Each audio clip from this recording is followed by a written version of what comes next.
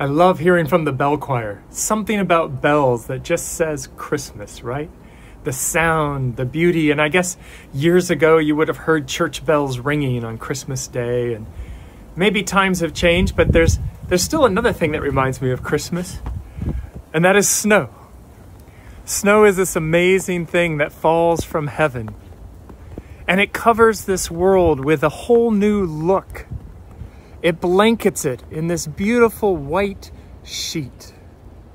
And things that are dirty or things that are ugly or things that are damaged or broken, suddenly with the snow, they're transformed and magical. My house looks so much better with the snow and the layer on the little roof and on the sidewalk and the shrubs and in the front yard. And I think about how this snow teaches us about God. It comes from heaven. It covers our world. It blankets us. Every snowflake is unique. Every snowflake is beautiful. And you know, it reminds me of that first Advent when God sent his Son into this dark world, into our sin-stained world to make it look better, to make it feel better. And I don't know how 2020 has been for you, but I know that you are covered in grace. I know this world is covered in grace because of Jesus coming, because of his life, and most importantly, because of his death. You see, Jesus provided new hope for us. And 2020 has been a tough year. And from what I've heard, domestic violence is up, divorce is up, relationships are strained, people are struggling, jobs have been lost. Some of us don't know where the next paycheck will come from. But you know what? There is one who knows. There is one who understands. There is one who has been tempted in all points, just as we are. Yet he didn't sin. And he provided this blanket of grace to cover our sins so that we don't have to worry anymore. He provided this blanket of salvation so that we could be forgiven. I don't know about you, but forgiveness is something I need every day. Not just from my God, but from my wife, from my kids, from my family, probably even from our pet hamster. I mean, forgiveness is just something that we need because we're hurting, we're broken. And this year's been a tough year and we may not have brought out the best in us.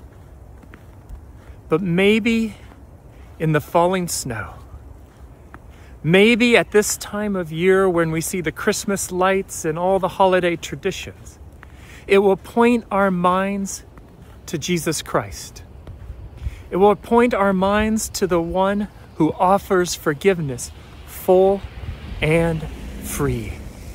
The one who says to us, I am the light of the world. You do not have to live in the darkness of your depression. You do not have to live in the darkness of your hatred. You do not have to live in the darkness of your unforgiveness. You do not have to be bound by guilt, by shame. You can be free. You can be delivered. You can have my salvation, full and free, covered in the white robe of Christ's righteousness. You can start that right here, right now. You know, the new year is just around the corner. And this Christmas is your time to do that soul-searching inventory and say, God, what do I really need? What do I really want? Because I think you'll notice you need some help. You need this blanket of grace. You need this unconditional love that falls from heaven without us even asking. It falls on the just and the unjust. It's available to you. It can change your life. It can change your family. It can change your job. It can change your heart. So this Christmas, as we look to the one who came to add brightness to this world, to add light to this world, as we look to the one who came to save your soul, to help you in times of stress and trial and darkness, who gave his life that you might live, this Christmas, will you bring him into your life? Will you let him give you the gift that you need? Will you look to him to do in your life what only he can do? Because we need Jesus in our homes.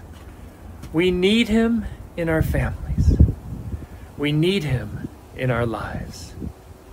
So bring him into your home and see what he can do for you in 2021. Make this the day that everything changes and you accept fully his grace.